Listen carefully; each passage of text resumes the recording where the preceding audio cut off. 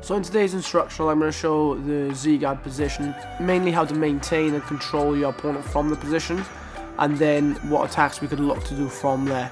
I'm a big fan of a 2-to-1 grip using an overhook, and I'm actually a big fan of using the overhook in an unconventional fashion. Elevate yourself, pull the hand in. So now look, I've got 2-to-1. I played Z-guard a lot from late brown belt into my first few years at black belt.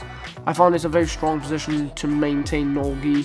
When I was making the transition between a lot of gi training and no gi training, I found Z-guard was one of the best positions to slow the person down once they managed to open your closed guard.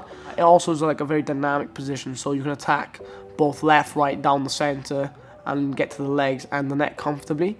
So it's really diverse in how you can attack. But it's one of the few positions that the person can't immediately start putting pressure on your guard. I'm actually looking to catch the hand on the inside. I've tried to cover off topics in a bulk, starting with the framing process of keeping yourself on your side and kind of the main uses of Z-guard and how you can maintain distance when your partner's putting a lot of pressure on you.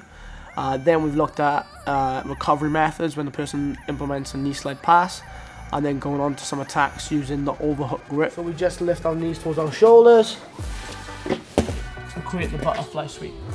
And then I straighten my body away, bringing my leg out over the shoulder. I'm big on the idea of hunting for the submission in any grappling match, but I always believe that you should push the position first before the submission so that you can maintain dominance and control.